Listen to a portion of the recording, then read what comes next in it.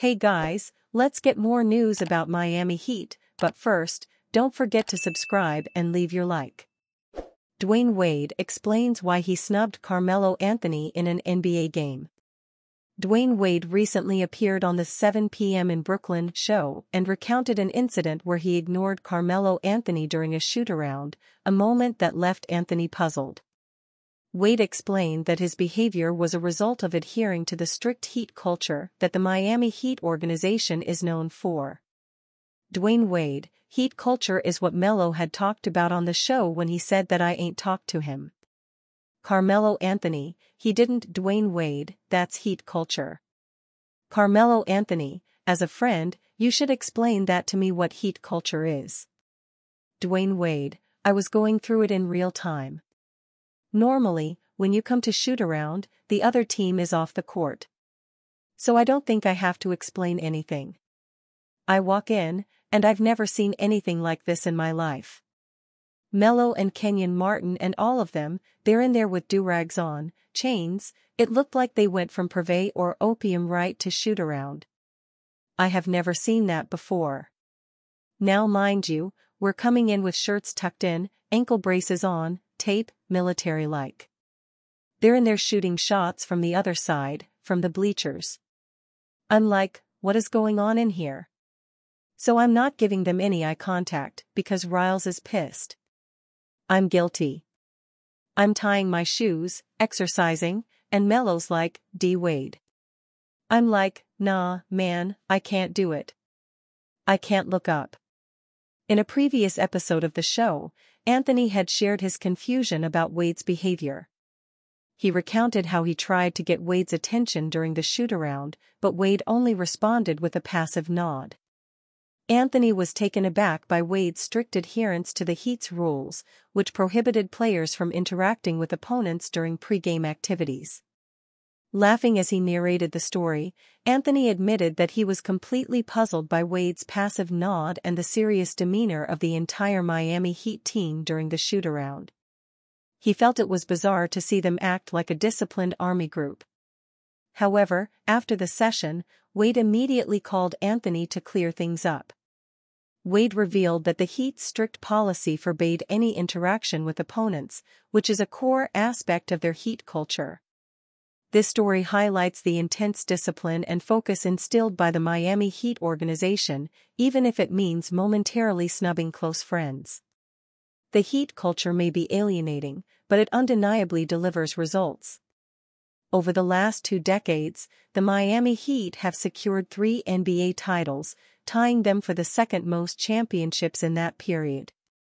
Even more impressive is their consistent performance in making it to the finals, with 7 appearances, the highest in the league during that span. This success can be attributed to the Heat culture, a term that embodies the team's rigorous discipline, unwavering focus, and relentless work ethic. The culture emphasizes physical conditioning, mental toughness, and a no-nonsense approach to the game.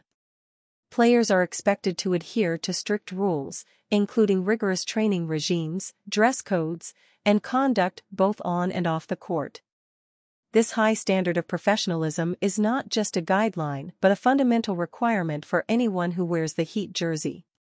The culture can be alienating, particularly to those not accustomed to such stringent expectations.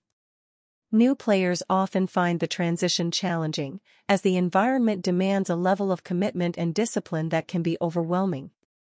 The focus on team over individual accolades can also be difficult for some to adjust to, especially those who have thrived in more relaxed environments. However, the results speak for themselves. The Heat's approach has fostered an environment where talent is maximized, and the team consistently competes at the highest level. Miami Heat rookie Pelle Larsson gaining more comfort each day. For Miami Heat rookie Pelle Larsson, it's all about learning. He's at the stage where reps are the most important part of his development. The progress is coming along nicely, especially after his big game Sunday against the Golden State Warriors in the Las Vegas Summer League. He finished with 21 points, 6 assists, 4 rebounds and 4 steals in the 102-99 victory. Larson shot 6 of 13, making 2 3-pointers and going 7 of 7 from the foul line. The win pushed the Heat into Monday's championship game against the Memphis Grizzlies. "You just got to play, learn from your games," Larson said recently. "I think I've done that. It's just more and more games, you get used to it." The Heat chose Larson with the number 44 pick in last month's NBA draft. Larson, who played at Arizona, is averaging 11.8 points, 3.8 rebounds, and 3.6 assists in 5 Summer League games. He and first-round pick Kel'el Ware should compete for playing time this season. Larson is in the mix with Duncan Robinson, Josh Richardson, and Alec Burks for minutes off the bench. "Just more reps, you're going to learn," Larson said. "I'm just excited for the next game." Larson has one more game to continue the growth. The Heat enter Monday's title game with a serious approach. "We always want to win," Heat Summer League coach Dan Bisaccio said after the game. "So no matter what, when we have an opportunity to win a championship, of course we're going for it. It doesn't matter if it's Summer League, it doesn't matter if it's some kind of spring ball. Whatever it is, we're always going to want an opportunity to compete for a championship." Grade the trade: Los Angeles Lakers land Jimmy Butler, otherwise Heat could lose him for nothing. Jimmy Butler's future in Miami seems to be coming to an end since the superstar is reportedly not going to sign an extension with the Heat as his eyes focus on free agency. The Heat have made it clear that they won't simply give in to Butler's demands, and Pat Riley himself wants to win an NBA championship at all costs as he values that over loyalty. To make things interesting, Butler sparked some social media craze by admitting how good the purple and gold looks. "To continue the talk, we propose a blockbuster trade that would involve the Miami Heat sending Jimmy Butler to the Los Angeles Lakers. If this blockbuster trade were to be finalized, this trade could reshape the Western Conference landscape. Butler, a proven all-star and defensive stalwart, would join forces with LeBron James and Anthony Davis to potentially form the most formidable Big Three in the NBA. This acquisition would not only signal the Lakers' commitment to remaining competitive as LeBron James approaches 40 years old, but also position them as immediate contenders for the NBA title.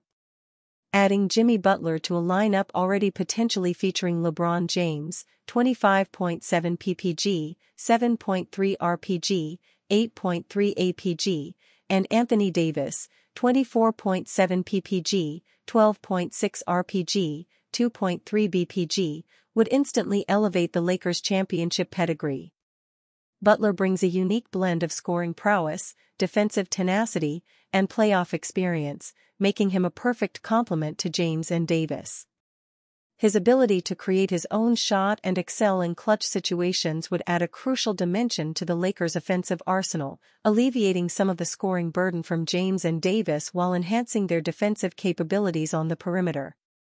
The prospective Lakers starting lineup with Butler, James, and Davis alongside potential role players like Austin Reeves and Jared Vanderbilt promises to be a nightmare matchup for any opponent. Reeves has shown potential growth as a defensive specialist and reliable three-point shooter, 36.7% in 2023-24, while Vanderbilt's energy and rebounding prowess could provide invaluable support in the frontcourt. With this lineup, the Lakers would not only boast elite offensive firepower but also potentially possess the defensive versatility needed to shut down opposing teams. If this trade scenario comes to fruition, the addition of Butler would ensure that the Lakers remain a force to be reckoned with in the Western Conference, potentially setting the stage for another championship run in Los Angeles as LeBron James navigates his late career stages. And you, fan? What do you think of the situation of Jimmy Butler? Leave your opinion in the comments.